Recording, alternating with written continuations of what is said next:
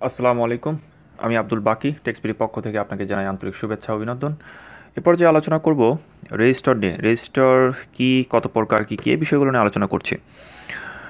Resistor মূলত এক প্রকার রোধক কম্পোনেন্ট, যা ইলেকট্রনিক্স বর্তনীতে বা ডিভাইসে ব্যবহার করা হয়।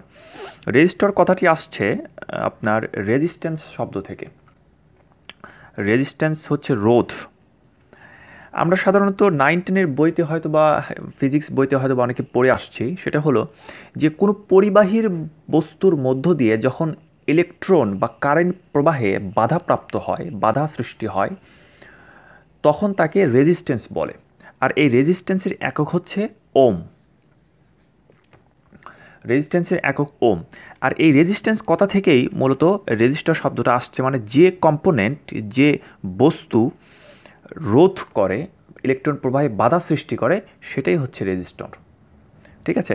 রেজিস্টর সাধারণত দু প্রকার, একটা হচ্ছে ফিক্সড রেজিস্টর, অপরটি হচ্ছে ভেরিয়েবল রেজিস্টর। ফিক্সড রেজিস্টর হচ্ছে যে রেজিস্টরের মান পরিবর্তন করা যায় না, এর মানটা অপরিবর্তনীয়, যা কখনোই পরিবর্তন করা যায় না, সেটা হচ্ছে ফিক্সড রেজিস্টর। আর ভেরিয়েবল রেজিস্টর যার মানটা কনস্ট্যান্টলি পরিবর্তন করা যায়, সেটা হচ্ছে ভেরিয়েবল রেজিস্টর। ফিক্সড রেজিস্টর আবার গঠন অনুসারে ফিক্সড রেজিস্টর বর্তমান বাজারে দু রকম পাওয়া যায়। একটা হচ্ছে carbon resistor, carbon composition resistor, আর একটা হচ্ছে মাইক্রন রেজিস্টর। এই মাইক্রন রেজিস্টরটাকে সাধারণত আপনার এই মাইক্রন রেজিস্টর অনেকেই সিরামিক রেজিস্টর বলে থাকেন, কারণ এটা দেখতে ওই সিরামিকের আপনার ওই যে দণ্ডের মতো, অ্যাজ আপনার টাইলস বা সিরামিকের যে প্লেটগুলো আছে, ওই পদার্থ দিয়ে এই মাইক্রন রেজিস্টার তৈরি করা হয় বলেই বাজারে এর নাম প্রচলিত আছে সিরামিক রেজিস্টার। তবে এর আসল নাম হচ্ছে মাইক্রন রেজিস্টার, অনেকে এটাকে সিরামিক রেজিস্টার বলেও জানে। আর কার্বন রেজিস্টরটা হচ্ছে কার্বন দণ্ড দিয়ে যেই রেজিস্টর তৈরি করা হয়, এর ভিতরে কার্বন থাকে বিদায় আপনার এটাকে কার্বন রেজিস্টার বলা হয়েছে। তো এখন আমি আপনাকে ভেরিয়েবল রেজিস্টর দেখাবো। ভেরিয়েবল রেজিস্টর দেখতে আসলে কেমন দেখতে পাচ্ছেন, আমার কাছে দুটি রেজিস্টর আছে। এই রেজিস্টরটা মূলত ভেরিয়েবল রেজিস্টর। এই রেজিস্টরের মান একটা নির্দিষ্ট রেঞ্জ পর্যন্ত পরিবর্তন করা যায়। এটা এখানে লেখা আছে দেখেন, 100K। দ্যাট মিন্স আপনি 0 থেকে 100 কিলো পর্যন্ত এই মানটি আপনি পরিবর্তন করতে পারবেন। দেখেন, এটা আপনার লেগ দ্বারা এখানে ঘোরানো যাচ্ছে। ইচ্ছামতো মান 100 কিলো পর্যন্ত আপনি পরিবর্তন করতে পারবেন। এখানেও দেখতে পাচ্ছেন, এটাও এক প্রকার ভেরিয়েবল রেজিস্টর। এই রেজিস্টরের মানও এর গায়ে লেখা আছে, এটা 30 কিলো পর্যন্ত আপনি পরিবর্তন করতে পারবেন, 0 থেকে 30 কিলো পর্যন্ত পরিবর্তন করতে পারবেন। এখানে ভিতরে আপনার রেজিস্টারের ভিতরে দ্বারা টেস্টার বা ঘোরানোর জন্য কিছু দিয়ে আপনি এটা পরিবর্তন করতে পারবেন। এই রেজিস্টারগুলো সাধারণত আপনার ভলিউম বা সিগন্যাল কম বেশি করার ক্ষেত্রে ব্যবহার করা হয়। বিশেষ করে এই রেজিস্টরটা ভলিউম বা সিগন্যাল কম বেশি করার ক্ষেত্রে ব্যবহার করা হয়। এছাড়া ভেরিয়েবল রেজিস্টরে তেমন কোনো কাজ নেই। এবার আমি আপনাকে সিরামিক রেজিস্টর দেখাবো। দেখতে পাচ্ছেন, এটা হচ্ছে সিরামিক রেজিস্টর বা মাইক্রন রেজিস্টর, যে যেটাই বলে। এই সিরামিক রেজিস্টরের গায়ে কিন্তু মান লেখা থাকে, ঠিক ভেরিয়েবল রেজিস্টরের মতোই। দেখতে পাচ্ছেন এই জায়গায় কিন্তু মান লেখা আছে। কি লেখা আছে? 5W। 5W, W means wattage, watt. তাহলে 5 ওয়াট, তারপরে লেখা আছে 56, 56। তারপরে দেখেন একটা ওম চিহ্ন দেওয়া আছে, ওম। এই ওম চিহ্ন মিনস 56 ওমস। এটা তাহলে এই রেজিস্টারটা হচ্ছে 5 ওয়াট 56 ওমস। এই রেজিস্টার বলে রাখি, এই রেজিস্টার সর্বোচ্চ 10 ওয়াট পর্যন্ত হয়। এটা 10 ওয়াটের পরে আর হয় না, 10 ওয়াটই সর্বোচ্চ বাজারে পাওয়া যায়, এরপরে আর পাওয়া যায় না। ওয়াটের যে সমস্ত ওয়াট যে সমস্ত কাজে ওয়াট বেশি দরকার হয়, সাধারণত সেই জায়গায় বেশি ওয়াটের জন্যই মূলত এই রেজিস্টরটা ব্যবহার করা হয়ে থাকে। ওকে, এখন আসি কার্বন কম্পোজিশন রেজিস্টর নিয়ে। কার্বন কম্পোজিশন রেজিস্টর আপনার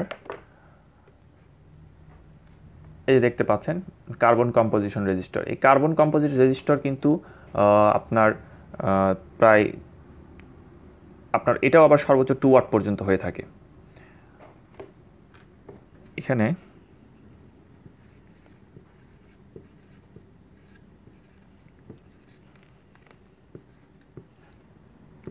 ওয়ান বাই 8 4 2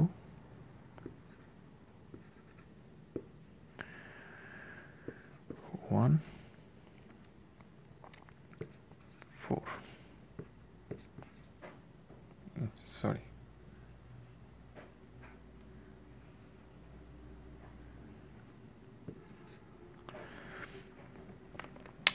এই রেজিস্টারটা মূলত এই 5 রকমের এই ওয়াট ভেদে।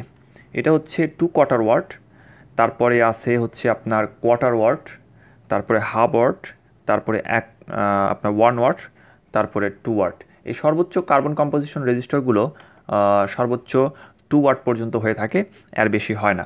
আমি এখানে আমার কাছে আপনার দেখানোর মতো 2 কোয়ার্টার ওয়াট রেজিস্টারটা নাই, কারণ এটা খুব আপনার এখন প্রচলিত না আর কি।